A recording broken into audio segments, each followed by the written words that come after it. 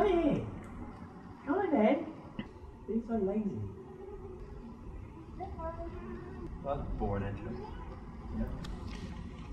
Duffy is stealing the attention. Hey guys, and welcome back to another video. It's been a long time since I've done a car related. No, it's not. That's what you're on channel. I haven't a video focused on one car. In the last video I revealed my new car, which is this lovely 2002 Audi TT, but it does have a few things wrong with it.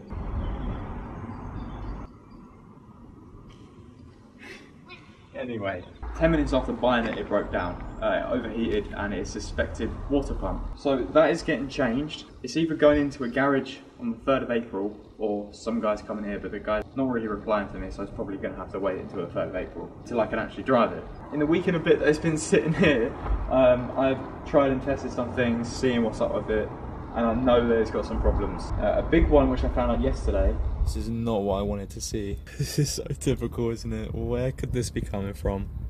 I don't know. It's got a lot of oil underneath it, so there's a big oil leak coming from somewhere. But we'll get into that, we'll get into all the good stuff. The bad stuff, not the good stuff, because it is bad stuff. But I think the first thing, something massively wrong with this car, and I can't believe no one's actually said anything. It doesn't have a BWTV sticker on it. We'll purchase these in the description below. BWTV, bigcartel.com. On a serious note though, thank you to everyone. In the last video I said, like, huge thanks to everyone, and since that video I've pretty much almost sold out all my stickers, so if you want to get your hands on one, there's a limited stock remaining. So yeah, thank you to everyone who's purchased one. I'm hoping by now that they are with you. Make sure you send me over a picture on Instagram and I'll give you a shout out once it's on whatever you're putting it on. I don't know if you've got cars, some people don't have. Anyway, I speak way too quick. Right, where are we putting this? I asked my mum what sticker I should put on. She said a white or copper in the different design. Which sticker should I put on the Audi? Are you asking me? Oh my gosh. This is a big decision. You're mixing up all the colours now. What are you doing? I know. Yeah, this one or this one. Oh right, yeah, so white or copper. And the back. People are behind you, they can read it. Alright, because this car's a bit more bubbly, we're going for this one, which is the rounded sort of happy style. Are we saying the bottom or are we saying the top? I think the bottom. Yeah. A couple of people have messaged me saying that these stickers aren't sticking. If you just go to peel it as soon as you get it, it probably won't stick. So the best thing to do, if you rub down, just to make sure it's sticking to the front, you want it to be sticking to the see-through bit. Lucy's car has also been branded now. Oh, look at that. Oh, that's a nice black. That's not like a matte black. That's like a matte. I didn't even know that. And you peel that. So glad that worked. Imagine if that didn't work. And I like said, this is how you do it, and then it doesn't actually do it. That would have been embarrassing. It would. I think about there. Oh, okay. So I'll use like this, and that, yeah, sort of. Should we say there? Tiny bit to the right. Yeah, I reckon that. Too late to go back now. Yep, it's on now. Oh, that's looking good.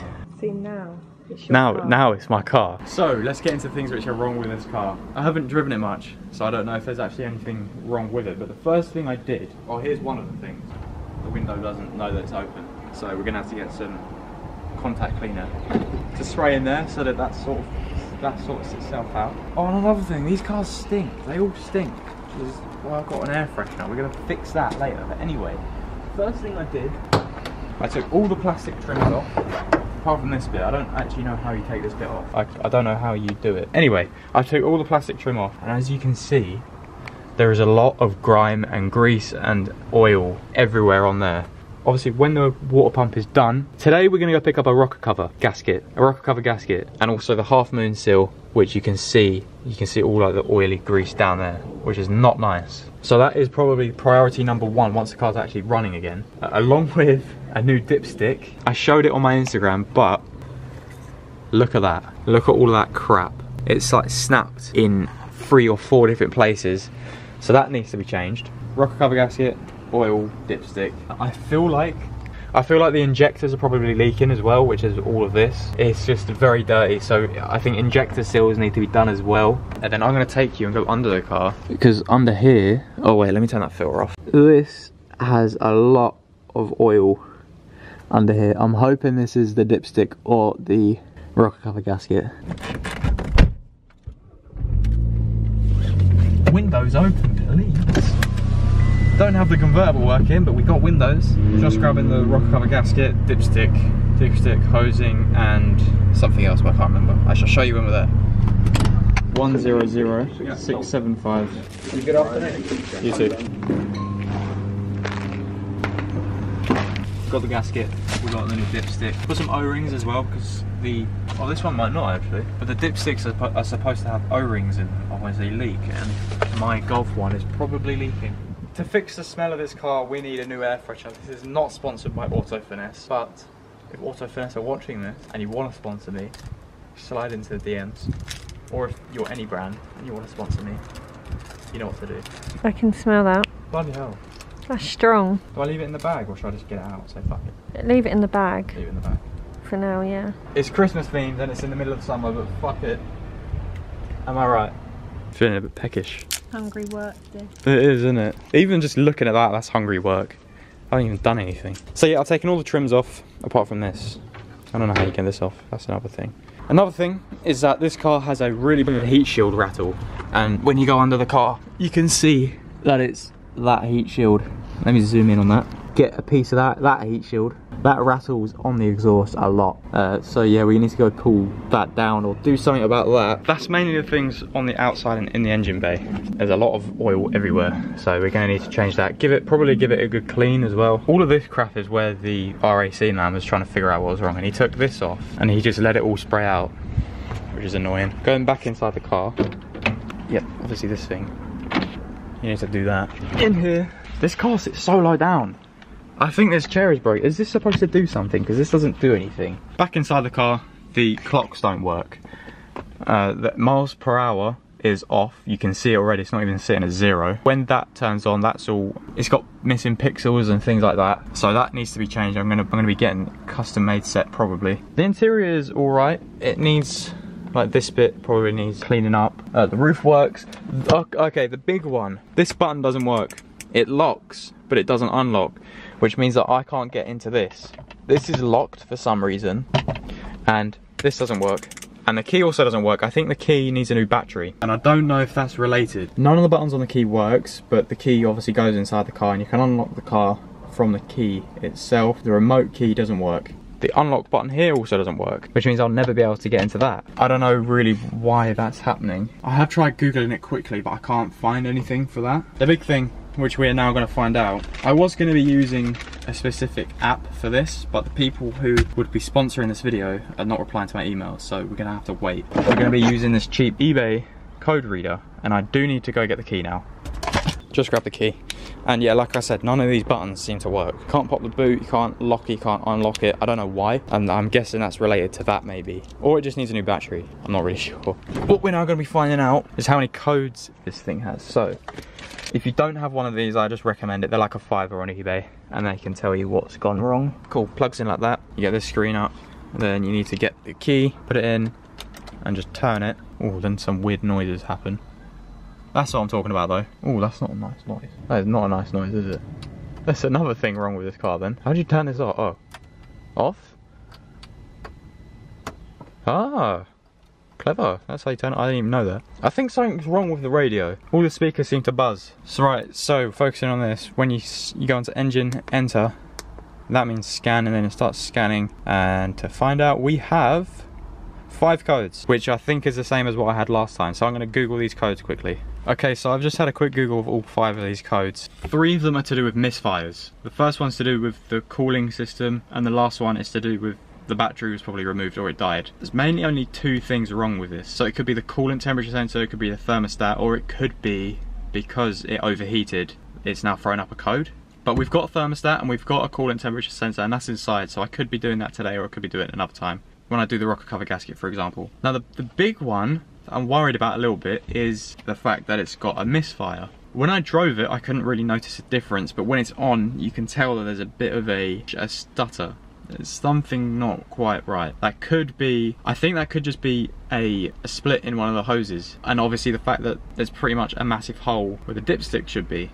So it could be leaking out of there, throwing a code, making it misfire. It could be different splits in different hoses.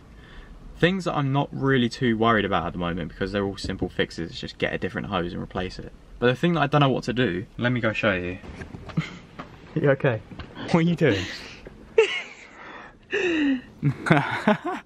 That is actually wallpaper quality. You could put that as your wallpaper. So if we look in here, none of this has ever been replaced. This is...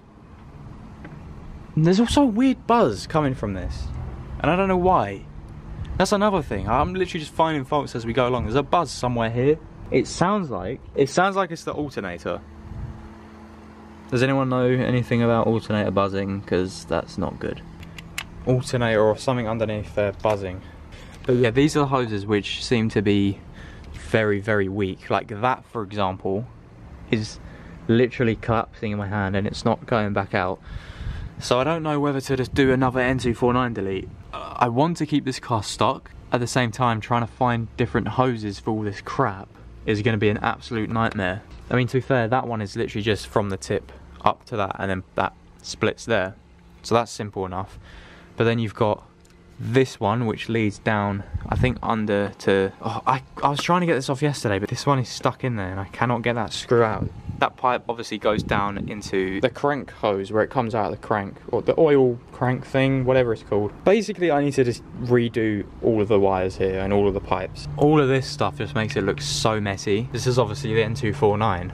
It just looks so ugly. I'm gonna need to disconnect all of that anyway when I get this off, which means taking that out, getting this all off. Yeah, not a very pretty sight, I have to admit. And there's just so much oil down there. Hopefully it's not the turbo. Like I said, from when I drove it, there was no funny noises or anything. We'll find out when it's changed anyway. Not the turbo, but when all the cam belts and stuff are changed. They're the things that I want to change in here, and we'll do one by one. First one is going to be the rocker cover gasket, and at the same time, we'll do the coolant temperature sensor and try to get to the thermostat as well. So stepping away from the actual mechanical side of it, this wing has a dent, but we've, like I said already, we've got a spare wing. It's not even that big. You can hardly really notice it. That's pretty much it. That's how it goes. And there's obviously always a fucking motorbike. Oh, they're so annoyingly loud. This could be your car. I think I prefer mine. I think I prefer yours as well. It's so sad to see this car sitting here on a day like today and I'm not driving it. Which is why I just want to get this cam belt done as soon as possible. It's just sad to see this car sitting here. On the positive side of things, the brakes are new. He says it's just had a service, but I'm going to service it anyway as a just in case. And that thing is still buzzing. It's vibrating the whole car. Like, it's not a lot, but I don't know what that is. And it's annoying. I need to get this plastic bit off. So yeah, that's the main things wrong with this car. And they're the things that we're going to be doing and see how we get on from there. I don't expect this car to run amazing at the end of all of this. Let me know if you guys are excited to see me get this car back up and running. This is probably the first project that I've got on the car, alongside mine. I wouldn't really call it a project. I don't want to call it a project because that's really cliche. It's not a project, it's just something I wanted to do. If you've got one of these cars, let me know what you think any of this stuff could be.